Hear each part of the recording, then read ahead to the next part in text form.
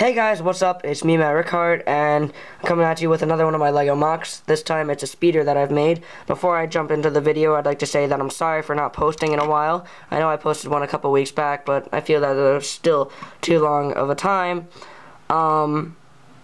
Before also I go into the video, this weekend I'm going to be posting 8 videos and finishing the Modern City series with Will. We wanted to do that for a little bit now, and we figured that this weekend would be a better weekend than any to actually get it done.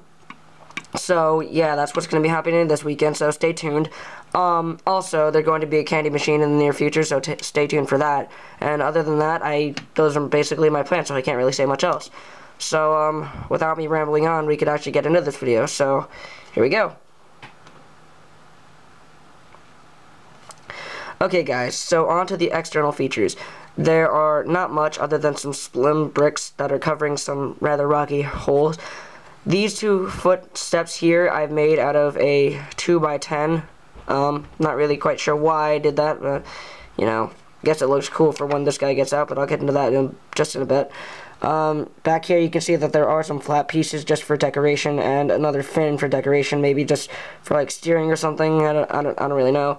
The tail is made kind of in the triangle shape, and these 2 are here to support it. These 2 foot beams, I guess, if that's what you'd like to call them. Onto the front, you can see we have a hinge right here, but not a regular hinge. It is a 2x4 hinge, and I will take that out right now just to show you what it looks like. And it looks basically like this. I don't really think I have another one of these other than this. I think it's actually really much better than just a regular hinge. I don't know why. It feels more sturdy, I guess. And they fit nice and quite easily into hard spaces, I guess. Over here is just another flat 2x4. Again, just to show decoration. And back here, as you can see, there's a little bit of space. That's to cover the rest of it, if I can get this off. Yeah, there's a good amount of space in there. I guess, you know, I could have put something in for storage, but I didn't really feel the need to do that. So, yeah. Also on the front, you can see there's like a shark mouth effect going on here, with a sloped piece that fits this bottom sloped piece right here. I don't really know what to call these. And there's also another foot brick. Yeah, I think that's what I'm going to call these from now on. These 2 things right here, I'm going to call them foot bricks. I don't know why. I'll just call them foot bricks until I find the actual name. And that holds this quite nicely, and this kind of clasps on right onto that. On the side, you can see there are 2 more foot bricks, and covering them are these 1x6s to actually cover all these, because without it, you know, it kind of look messy and ugly and not nice. Not much else other than I can say I built these kind of walls out of these slanted bricks right here and put some more smooth tiles on them, as well as I added some windows on the side.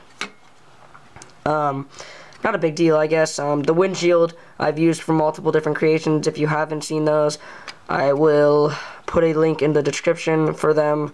Only the certain ones that I want to show, though, I guess. Or actually, you know what, instead of that, I will just let you roam freely, you know, if you want. Just explore my channel. There's a bunch of cool stuff on there. Some like this. Others not so much. Oh, sorry for that, guys.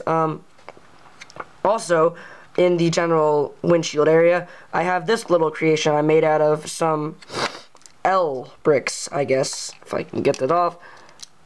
I'm gonna break it if I take this off, aren't I? Actually, I could just take the top off, couldn't I? Yeah, as you can see, they are L bricks connected together, and they just have 1x2 slant. Gosh, I can't speak. Sorry. They have 1x2 smooth tiles covering them for that added, you know, futuristic effect. And that's basically it for the outside details. Now onto the inside details.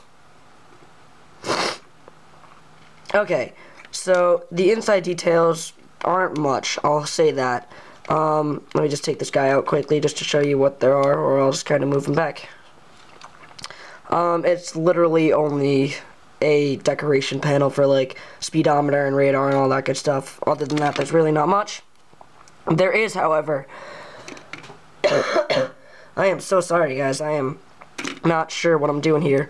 Well, I'm hitting the creation, but yeah. There is a spike handle for that added speeder effect. You know, if you were on like a Star Wars speeder, that's what this would look like basically. But this is much bigger. The way it fits in is right here. Let me just take this guy off to show you. Right here, as you can see, there is a 1x1 peg that fits smoothly in between this 4x4, or yeah, 4x2 actually, my bad. And that's how this guy stays in.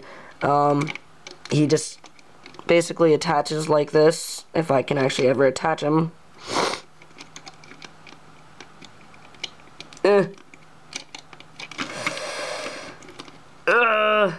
Oh man, I am so sorry. If you haven't noticed, actually, since I haven't made a video in a while, I might sound a little bit off on my, maybe like intros and commentary, because I, in a sense, forgot what I'm doing. Yeah. Great going, Matt. Finally, I get this thing attached, but I have to reattach the peg. My bad. Oh my gosh. Okay. Alright. So, oh my gosh.